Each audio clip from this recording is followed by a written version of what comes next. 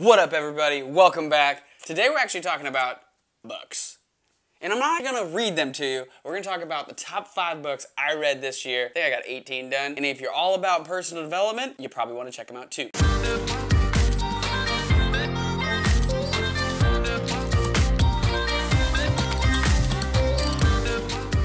So in a world of social media and TikTok and well, shit, just a lot of stuff that isn't reading, books can kind of get lost in the shuffle. I have always been a reader and actually started in the sci-fi section when I first really got into sci-fi, but when I got into sales and I started to work more on the business development side and really started to focus on my own personal growth and personal development, I started to dive into that personal development genre. I'm big on mindset, which obviously made a channel about that, so there's no joke about that. I'm big on stretching your mindset, on stretching your comfort zone, growing as a person, and so a lot of the books that we're talking about today do have to do with business development, but they also tie a lot into personal development as well as just growth, personal growth. So what I want to do is talk about the books that I read this past year. I want to talk about the top 5 that I feel were most impactful for me, and I will break it down what I mean by impactful, and I'll also talk about when I actually find time to read, which if you've got a job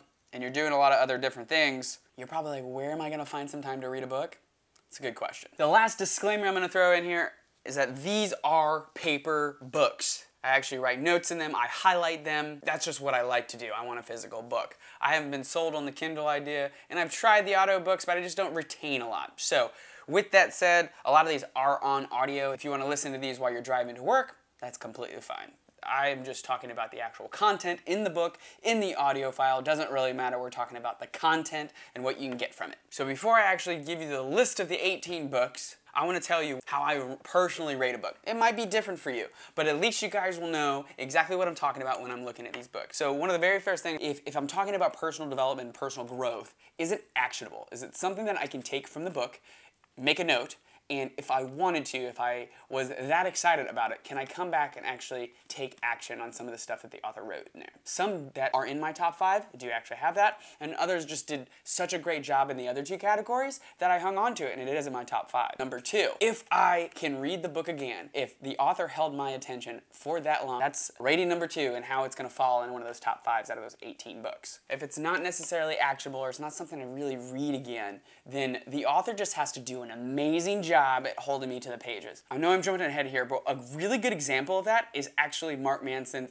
The Subtle Art of Not Giving a Fuck. He did an excellent job holding me to the pages. I was literally glued from the first 20 because it was a different way of telling a story that is already out there. I personally didn't feel that there were that many actionable pieces to it, and I'd actually kind of read it again. But the point is, the author held me to the pages. So the 18 books that I read in no particular order are as follows in 2018. I got to read Tools of Titans, got to read Crushing It by Gary Vee, The Subtle Art of Not Giving a Fuck, 0 to 1 by Peter Thiel, Never Split the Difference, Negotiating as If Your Life Depended on It by Chris Voss, Start With Why by Simon Sinek, Why Now Is the Time to Crush It, Cash In on Your Passion by Gary Vee, Unshakeable by Tony Robbins, Let's Get Real or Let's Not Play by Mahan, Khalsa, and Randy Illig, The First 90 Days by Michael Watkins, The Secret, which is a classic by Rhonda B. We're gonna do B because I can't pronounce her last name. Screw It, Let's Do It by Richard Branson, the good old autobiography on Jeff Bezos. It's called The Everything Store by Brad Stone, Think and Grow Rich by Napoleon Hill, Predictable Revenue by Aaron Ross and Marylou Tyler. Another Gary Vee classic, Jab, Jab, Jab, Right Hook. Yep, had to make sure that was 3 jabs. The follow-up to Predictable Revenue, From Impossible to Inevitable by Aaron Ross and Jason Lemkin. And the last one is actually The Lean Startup, which I do not have. I lent it to somebody else, but that's number 18 by Simon Sinek. All right, so you saw the 18 books that I read, and you saw how I broke it down into the top 5 books. So I'm gonna go ahead and start with those. The very first one I want to talk about is gonna actually be Never Split the Difference. I was a really big fan of this book because I am in sales already, and essentially this is taking an FBI negotiator and actually taking some of those tested tools and actually, I don't want to necessarily say manipulation, but essentially it is, talking anyone into or out of just about anything, and that's exactly what this book is. So you can basically take it on the sales side and really put some actionable pieces to it. So I really like this book. I, again, felt that it was something that I could take in. One, I would reread it. The author definitely kept me entertained the entire time. I was glued to the book, and the reason is because he did a really good job at tying his personal stories. I'm talking like hostage negotiation for high-level stuff to sales and negotiation, which was just really cool. Definitely glued to the page. And lastly was the actionable steps. This is something that you can act on. There are a lot of examples he gives here, and he actually does mentoring, or let's say consulting in this case as well. So he hits all three for me. It is definitely a top 5 book for me, and the reason is because it is an actionable book. The author kept me completely tied to it the entire time, and it was also extremely actionable. Number 4 for me for 2018 was actually 0 to 1 by Peter Thiel, and it also has Blake Masters involved. This one was a really good one, and I think struck something personally for me. I'm really interested in the startup life at one now. You know, the co-founder of PayPal writes a book. You're probably gonna go read it, but what Peter Thiel did to get into my top 5 was really made this book, number 1, something that I would definitely reread, and number 2, it just kept me tied to the pages. It's my number 4. It's my top 5 for 2018. I don't know if it'd be necessarily somebody else's if you are not interested in the entrepreneurial world, if you're not interested in building business, if you're not interested in hearing how that is actually done, especially by somebody who's done it. So if that's not something that you'd be interested in, then this book might not actually make it into your top 5. If that sounds like something you'd want to do, I'd definitely go check out 0 to 1 by Peter Thiel. So number 3 for me was actually The Subtle Art of Not Giving a Fuck. It's a counterintuitive approach to living a good life by Mark Manson. And I gotta say, the title itself got me really interested, and I was almost turned off by the first couple of, let's say, I don't know, 2 chapters. Mark Manson takes a very different approach to something that I think a lot of people run into. A big focus on the book is essentially happiness and freedom and not giving a fuck. Obviously, hence the title, The Subtle Art of Not Giving a Fuck. But what he really means by that is essentially, in this, I could be wrong, Mark Manson could go ahead and comment and tell me the truth or not here, but I really think that it has to do with value of your time, right? And I think he takes a very different approach to addressing that. And that's what got me so interested. At first, the first 20 pages, the first couple of chapters, I really felt it was a kind of like a negative feeling, and I'm a generally positive guy, and so at first I was kind of like, what is this guy trying to do? He's just giving you a different approach. He almost pushes back on what the norm is, right? I would definitely reread this book. It's a solid reminder. It hits a chord, personally.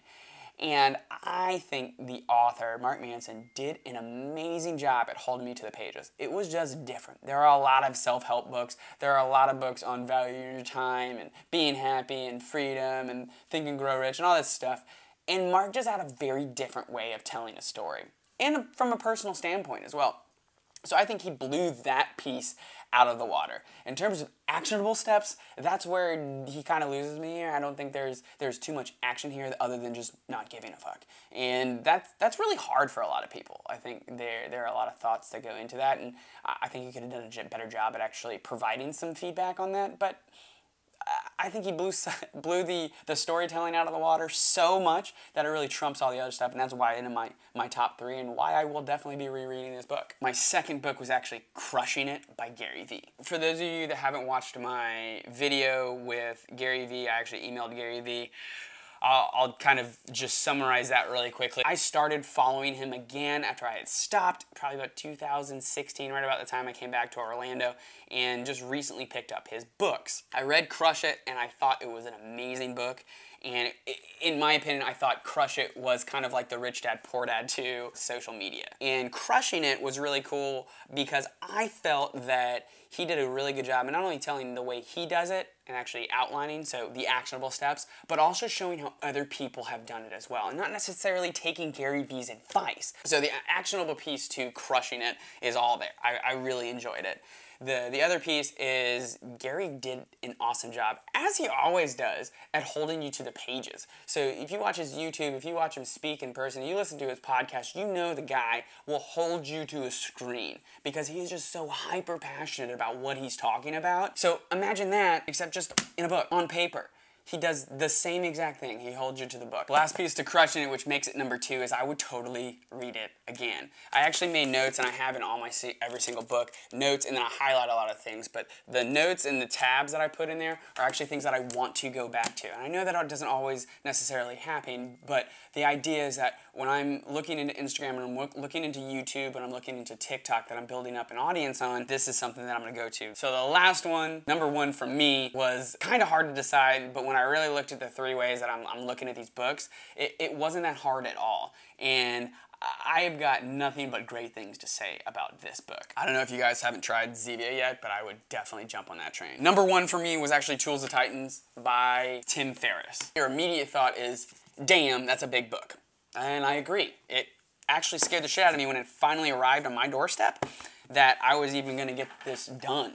And when you really get into the book, you find out that the book is actually a lot faster of a read than you think it is by looking at this book. Broke you down into healthy, wealthy, and wise. And what Tim Ferriss does here is actually has interviews, experiences, a lot of this stuff with different billionaires, people that have been successful, and people that have just really made a name for themselves in their own specific industry. I mean, you've got stuff in here that are talking about microdosing on LSD. You've got people that are stretching their mindset to the extreme, like maybe not necessarily sleeping full 5 hours. Stuff that differentiates the highly successful from those that are not. So with me talking about all that stuff, what you really think about is that this book is highly actionable. There are steps throughout the entire book on every single piece, not only from the people that are being interviewed by Tim Ferriss, but even Tim Ferriss, he's actually tried a lot of the stuff that he goes and interviews these people about, and he shares that. This book is almost like a playbook for becoming successful or getting outside your comfort zone or trying new things. So in terms of actionable, it has taken the cake out of all those books that I've read, all 18. The second piece that I was always looking at is if the author can hold your attention, and Tim Ferriss does a great job of this. I feel that he has kind of cheated because he gets to use a lot of the other people being interviewed in some of their stories, but I still really feel that he does a great job of telling his own story in this book as well. There are pieces that he'll take after certain pieces, whether it's microdosing or something like that, and actually share his personal experience and some of the tips that he's tried. So not only does he hold you to the pages with some of the stories of these billionaires and these super successful entrepreneurs, but he holds you to the pages because he's done it. He's actually tried it out, which is really cool. And the last piece, which all these top 5 actually have, is would I actually read the book again? And yes, I would. My big piece is I make sure that I wake up in the morning and drink my cup of coffee before the day even gets started, and I like to spend some time with myself and reading a good book, whether that is personal development or sci-fi book. This year for me, I did order a whole bunch of books for NLP and a little more of a sales focus. That's just this year. I got another goal I gotta hit. That's it for today, guys. I hope you enjoyed today's video. I'm gonna put the names of all 18 books in the description. I'm not gonna link them. I do not have any affiliate links at all, but you can go ahead and search it if you want to check some of these out. If you guys liked the video, go ahead and hit like. If you wanna come back for more content, again, this is kind of a side piece to what we normally do. Go ahead and subscribe and hit the notification bell next door to that. Hope you guys have an awesome weekend. I'm gonna go get myself some more Zevia. Bye.